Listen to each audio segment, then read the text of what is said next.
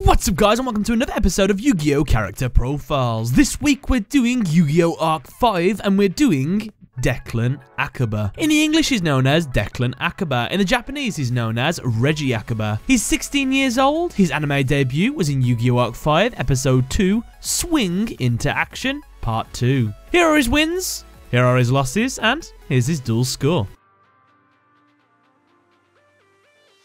Reiji Akaba is one of the main protagonists of the Yu-Gi-Oh! Arc 5 series, alongside Yugioh and Yugioh. He also acts as Yugioh's primary rival throughout the series, much in the same way as Kaiba acts as the rival to Yugimoto. Reiji is stated to be the youngest duelist in history to be certified to duel in the professional circuit, having achieved this by the age of 15. Alongside that, he is also the second CEO of the Leo Corporation. Reiji has purple eyes and hair that is styled in a simplistic way, having a mix of light grey hair at the front and dark grey at the back. He wears red frame glasses and has both his ears pierced with black studs. His attire is rather casual for someone that is a CEO of a major company. He wears a dark blue sweater, white pants that end just above his ankles, and white shoes. His most defining article of clothing though is his red scarf. Fun fact by the way, each of the members of the Akaba family have a card suit motif associated with them. Reiji's card suit is a diamond. This is noticeable by several clues throughout the series, such as his diamond earrings, the symbol he chooses for the Lancers, which has a diamond in the background, as well as his sweater when he was a child. And for reference, we might as well just reveal what the other suit motifs are for the rest of the family.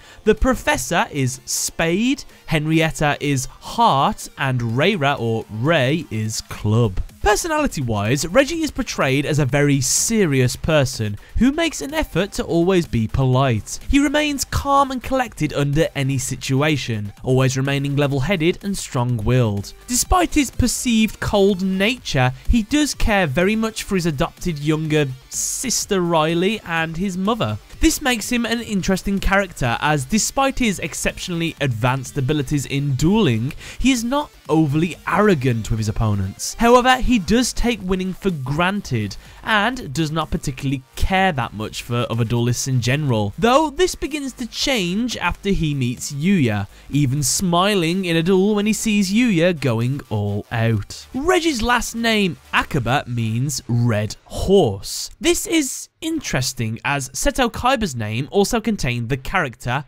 Uma, which means horse. This further reinforces the parallel between the two. His Japanese name Reiji means Zero Child, with which he shares the character of Zero with his father and sister. It could also mean cleverness. 3 years before the events of the Arc 5 series kicked off, Reiji's father Leo Akaba suddenly disappeared. This threw his family into disarray, specifically Reiji's mother Henrietta, who began throwing violent fits and suffered a change in personality. Out of concern, Reiji decided to find Leo and confront him. He used a mysterious device in his lab which turned out to be a transporter capable of crossing dimensions. The device took him to the fusion dimension. Here he saw Selena being chased. Reiji summoned DD Cerberus to defend her and offered her his hand to help her escape. Eventually though, they were both caught by Leo and the Obelisk Force team. Selena mentioned that Leo wanted to destroy the Xyz and Synchro dimensions. Hearing this, Reiji protested to Leo about his actions and disappearance. But it was to no avail. Reiji was sent back to his home in the standard dimension. These events motivated Reiji to stop his father's goals, recruiting Yugioh's father, Yugioh, to stop him. However, Yugioh believed that he could resolve the matter peacefully by simply talking to Leo. Yugioh used the teleporter device to make the journey, but he never returned. Realizing that he would have to take matters into his own hands, he began planning the creation of the Lancers, an organization of duelists whose goal is to fight against invaders from other dimensions and stop his father, Leo Akaba, from dominating them. Now, Reiji uses a DD deck, as in D/D and not D.D, which Believe it or not, are actually two different archetypes, despite being very, very similar. It's extra weird as well, because the D.D stands for different dimension, and D/D, I'm pretty sure, stands for different dimension as well. And of course, the upgraded form of the DDs are the DDDs, which stands for, in the Japanese version, different dimension demons, which is a cool name, but it's a bit confusing, really. Getting back on track though, the DD deck utilizes the Dark Contract cards to gather the cards required to perform fusion, synchro, exceeds, and pendulum summoning of the DDD monsters. The contract cards have steep costs though. However, Reiji is able to utilize cards like contract laundering and DDD human resources to avoid the negative effects of them. Reiji uses a lot of different monsters in the series, so we're going to cover them all now, so get ready. The monster cards included in his deck are DD Berthomet, DD Lilith, DD Necro Slime, DD Pandora, DD Swirl Slime, DD Vice Typhon, the Tuna monsters DD Ghost, DD Lamia, DD Night Howl, the Pendulum monsters DD Brownie, Cerberus, Proud Chevalier, Savant Albert, Savant Copernicus, Savant Dirac,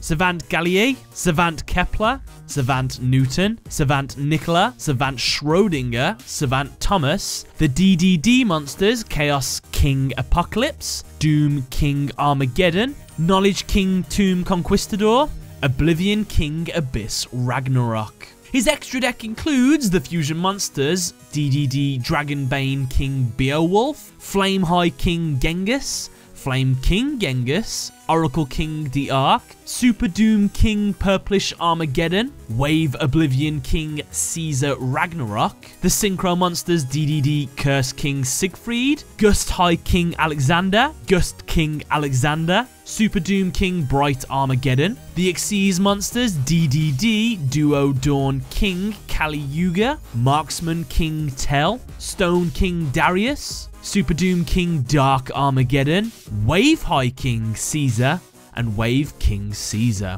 Woofed. That's a lot of Ds. Take a shot every time I say D or DD or DDD. And with that, guys, that's another character profile done. Let me know what you thought in the comment section below. Do you like Reiji Akaba? And what do you think of his deck? Let me know in the comment section below. But other than that, thanks a lot for watching and catch you later.